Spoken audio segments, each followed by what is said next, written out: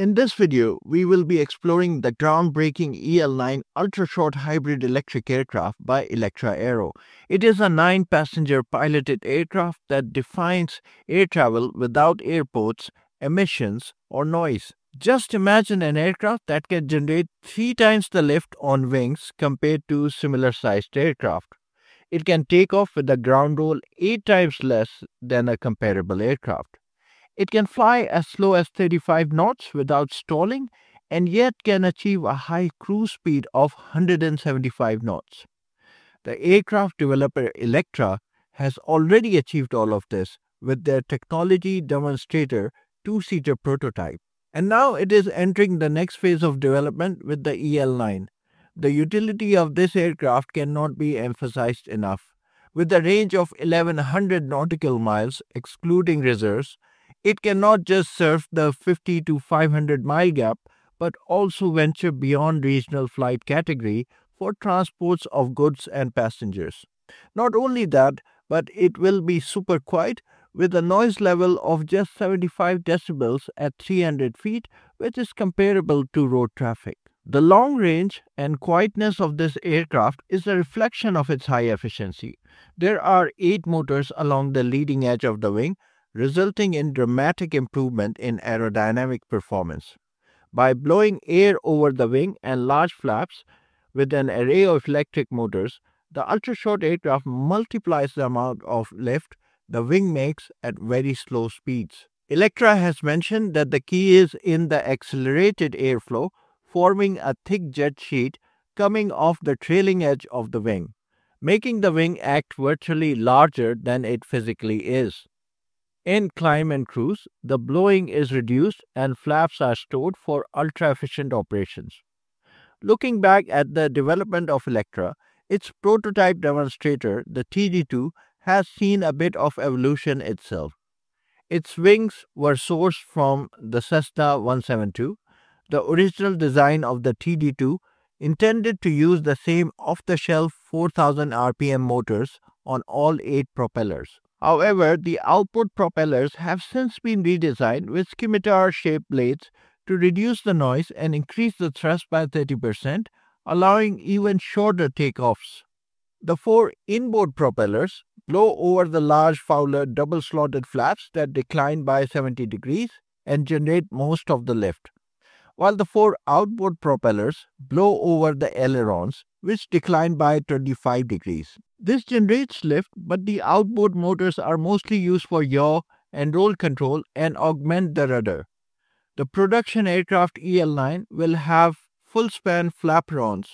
The total power of the motor used in the TD2 amounted to 150 kilowatts, while the 9-seater will have a powertrain of 600 kilowatts. The power for these motors comes from 2 liquid-cooled batteries located under the fuselage, but the range comes from the use of a turbo generator. The turbo generators are incredibly lightweight and can provide a very high amount of electric power. For example, Rolls-Royce's turbo generator system for hybrid electric aircraft has a power-to-weight ratio of around 4 kilowatts per kilogram. By comparison, batteries can deliver just 1.5 kilowatts per kilogram and only for a short amount of time. Another notable thing about the TD2 prototype was the rather large horizontal stabilizer on the tail. This was to keep up with the high amount of lift generated by the front wings. The upcoming EL9 is backed by over an year of successful flight testing of its predecessor 2-seat prototype. It would be interesting to look at the specification of the EL9 and compare them to the Cessna Caravan, which has a similar 9-seat capacity. The range of the EL9 is 21% higher. The cruise speed for both aircraft is similar. The real difference is noted in the takeoff ground roll, with the EL9 requiring 8 times less the runway length to take to the skies.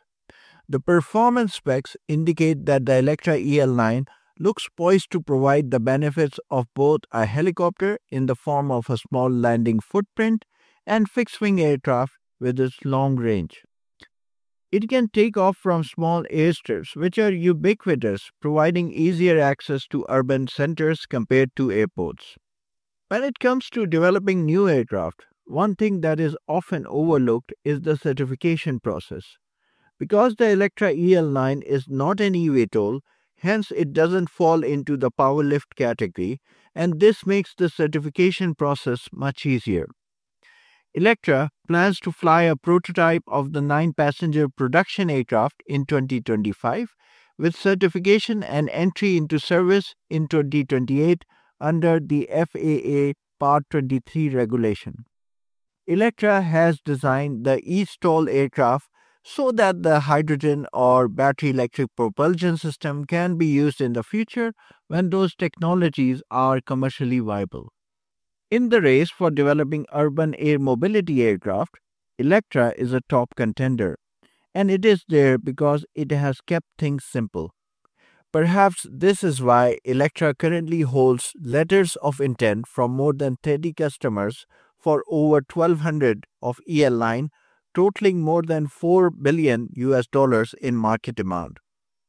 And with this, the video is concluded. If you learned something from it, then please do give it a thumbs up. Thank you for your attention.